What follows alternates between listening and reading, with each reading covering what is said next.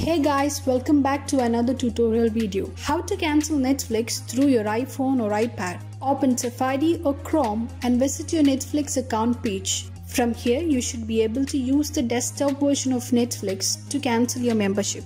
Tap the three vertical lines in the upper right hand corner. Tap Account. Scroll down the page and tap Cancel Membership. Confirm the cancellation.